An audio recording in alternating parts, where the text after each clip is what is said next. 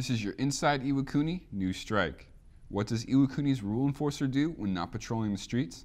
Does he lurk around the corners every minute of every day, waiting to catch a rule violator? No. Marine Corporal Lupe Campos brings you his story. By now, you've probably seen or heard of Iwakuni's rules enforcer. He's a character in AFN Iwakuni commercials who patrols the streets and corrects any rule violators. But who is Iwakuni's rules enforcer, and what does he do when he's not walking around enforcing base rules and regulations? You must be out of your mind. My name is Gunnery Eric Richburg, and I am the Station Marine Corps Property Warehouse Chief. I control this beast here. We have gear that we account for the station, as well as temp loan various items to units around the base.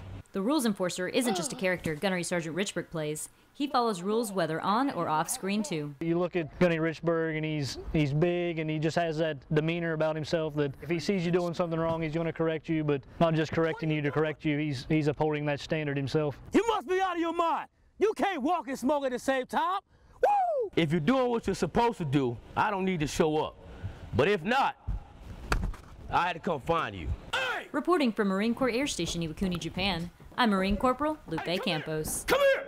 To see more of the Iwakuni's rule enforcer, check out AFN Iwakuni's YouTube page, youtube.com/AFNMCAS Iwakuni.